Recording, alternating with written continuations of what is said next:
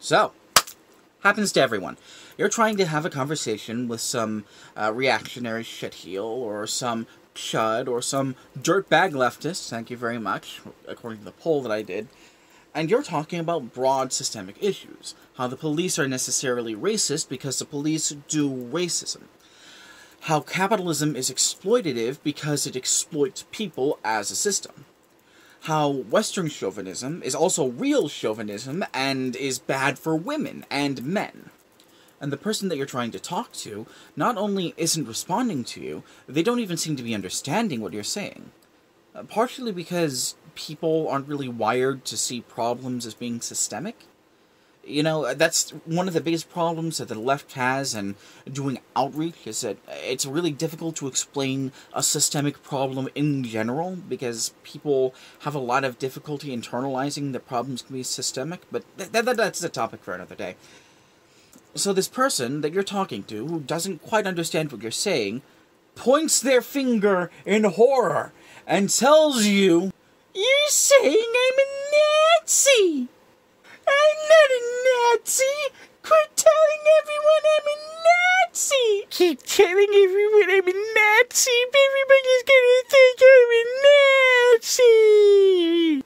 And before you even have the opportunity to explain that no, you're talking about systemic problems, not individualized problems, and you need to solve these problems by reforming the system, not punishing people, a deafening cacophony rises as the masses assembled declare in one voice, "Hey, yo, that person's not a Nazi.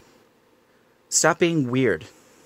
It is a problem that literally everyone online has faced at some point. Not necessarily in that way, but that problem.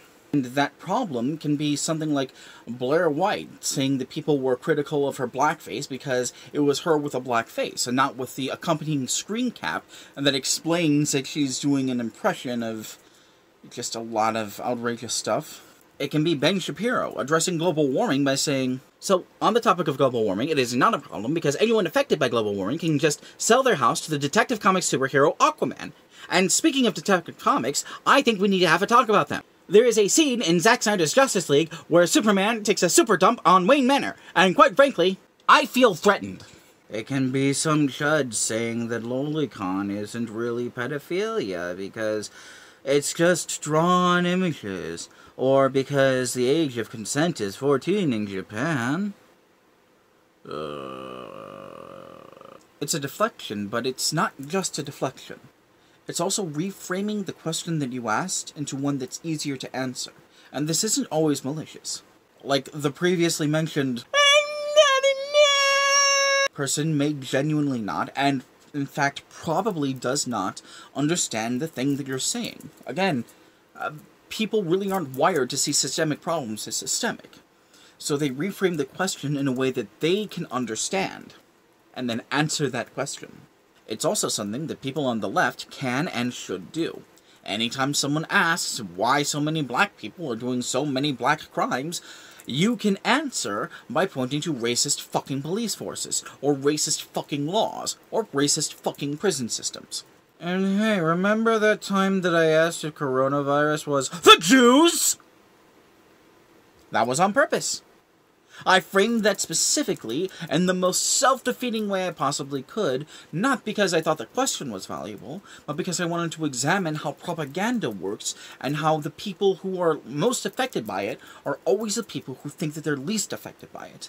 Also, how propaganda is constructed, and yada yada yada. That wasn't a very good video, I'm sorry. And not just because there are bad actors who do this to exploit general goodwill that people have towards one another.